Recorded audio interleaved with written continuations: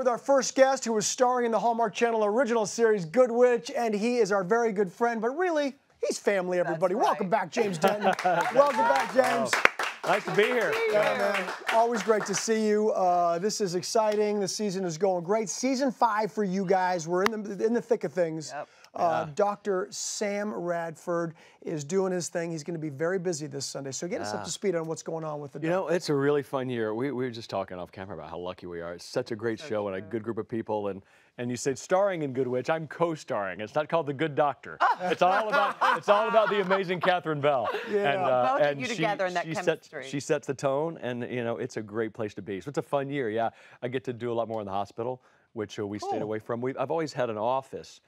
So it's sort of a private practice doctor, and we got away from that, and now I'm in the hospital more, so some more scrubs and actually doing some fun, saving some lives, and so it's a little more exciting on the doctor front for Sam. Yeah, and then of course all the domestic bliss with the wedding. Oh yeah, big year. Exactly. In this episode also, you get a little blast from the past. Somebody comes to visit you, asking for some advice. Yeah, yeah, really good actor. Tom Marriott's his name. He's a theater guy that comes in and plays a guy I knew in medical school. Okay. And we're just sort of catching up, and he has a heart attack and falls over in the hospital. Yeah, so I put him in a chair, and we take him in, and then we find out that his problems might not be physical. Uh-oh. So then that's maybe Cassie to the rescue, you know. So it's the whole Eastern medicine, Western medicine with Sam and Cassie.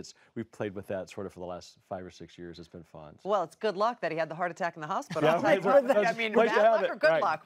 Good place to have it. Yeah. Well, we have a clip of your friend visiting. Oh, great. Let's take a look. Out of everything we have up for auction, you want the waffle iron? The one at Gray House just broke. Waffle iron it is. Just make sure you bid on it as soon as the auction goes live. I guess they'll let anybody be chief of staff in this hospital. Guess they'll let anybody just walk in here. Well, this place is, interesting. What are you doing here? Can't a guy drop in on an old friend? Oh, Adam, this is Patrick Taylor. Dr. Patrick Taylor, head of cardiothoracic surgery at St. Percy's in Beverly Hills. Adam Hawkins, head of pastoral care here at Hillcrest Hospital. Good to meet you, Chaplain. You too. Sam and I went to medical school together. Even back then, I knew he'd make a heck of a doctor. Not how I remember you putting it. But it has been 20 years. You two must have a lot of catching up to do. I'll leave you to it. What are you really doing here? I need your help with a patient. All right. Let's go talk to my office. Oh, hang on. Look, I need a wheelchair and oxygen, staff. Take slow, deep breaths. Put in your chair.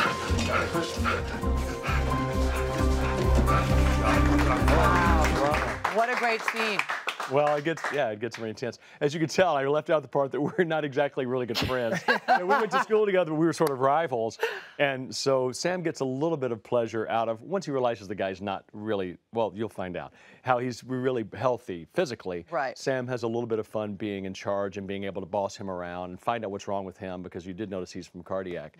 And you know, we were talking a little bit about this. You really take those doctor scenes very seriously, because as an actor, I imagine playing, both of you, I'll say this to both of you, playing someone who is a real person in life or playing a doctor or a lawyer, you have to get it right, because people at home who are doctors and lawyers will think, this guy doesn't know what he's talking about. The jargon, I was going to say, the jargon is always just one of the having it roll off the tongue. Yeah. You have to really work on that. But you want to. I mean, a lot of people don't, and they think, well, it's not a big deal. But the last thing I want is for a doctor to be watching and roll his eyes. So a good example is I had to do a knee exam in a scene, just with conversation going on. I was examining a knee, and I thought, I don't want to just sit there and poke on his knee. Right. So I went to YouTube and watched a bunch of knee exams and like what to do and how to handle the patella and all this stuff. So at least if a doctor was watching, they would go, hey, he's actually doing a knee exam. So you do the best you can, right? Yeah, but it's not even for the doctors watching too. Sometimes when I'm watching and I can see like somebody playing a massage therapist, and, you know, I'm like, listen, I'm no expert, but I know that's not a great massage. That's true. Do you know what I mean? I can see that too. You know what I'm saying? All right, The well, untrained eye could even tell. You're right. kind of like, you know, as a viewer, we appreciate that, and I try to do the same. But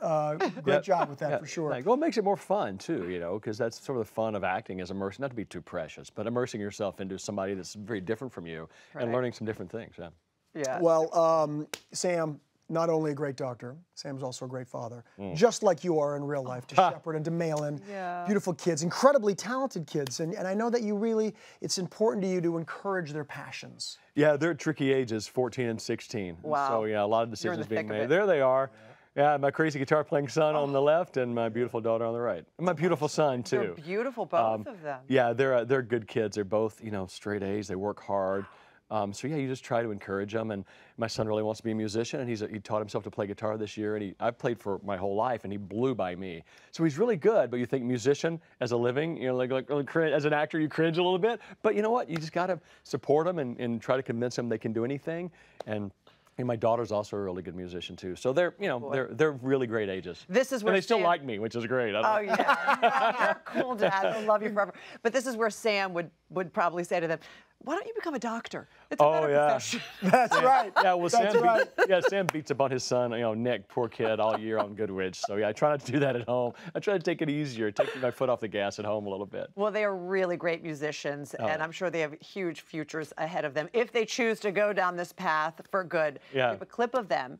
Oh, you're gonna show that? Oh, good. He's playing "Shallow" from, of course, they're gonna kill me. "Star Is Born." Yeah.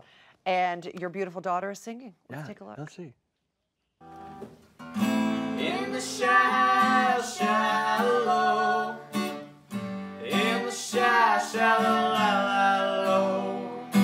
in the shallow, we're far from the shallow now. Oh, I'm so dead. I'm a dead man.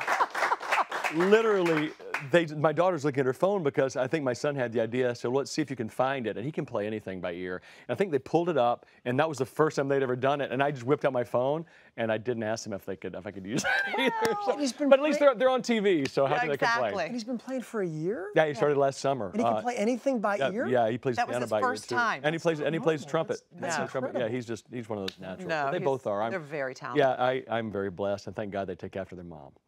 And that's the truth. Well, give yourself a little credit as well. There are also two other members of your family, four-legged members, that deserve a little attention here. They're a bit of an odd pair, but they love each other. That's Quinn and Dodger. Tell us about Oh, Quinn and Dodger. Yeah, we're going deep in the family today. That's Quinn, the Great Dane, and on the left. That's unbelievable. I thought my dog was and big. Quinn's fantastic. And then we've got Dodger. They're inseparable. They are Dodger we rescued from Alabama.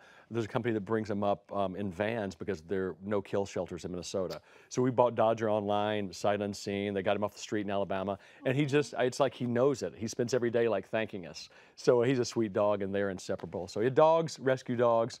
Rescue, on this show we talk about rescue. Course. Go rescue a dog; it will change your life. Yeah. And Quinn is 120 pounds. About, yeah. So not huge for a Dane. We're lucky. She's a yeah. We had one before that was about 150, but they're just such sweet dogs with kids, and they're gentle giants, and they're really. They really are. If you can deal with all the jokes in the dog park about get a saddle, Yeah, right. But that's okay. And then Dodger's like. Yeah, Dodger's a little squatty. So the two of them together, it's very fun. Yeah, you need a Chihuahua next to go with it. Hey, man, always great to see you. Appreciate the time. Congrats on season 5. This is awesome. Be sure to watch James in Goodwitch this Sunday at 8/7 Central right here on Hallmark Channel.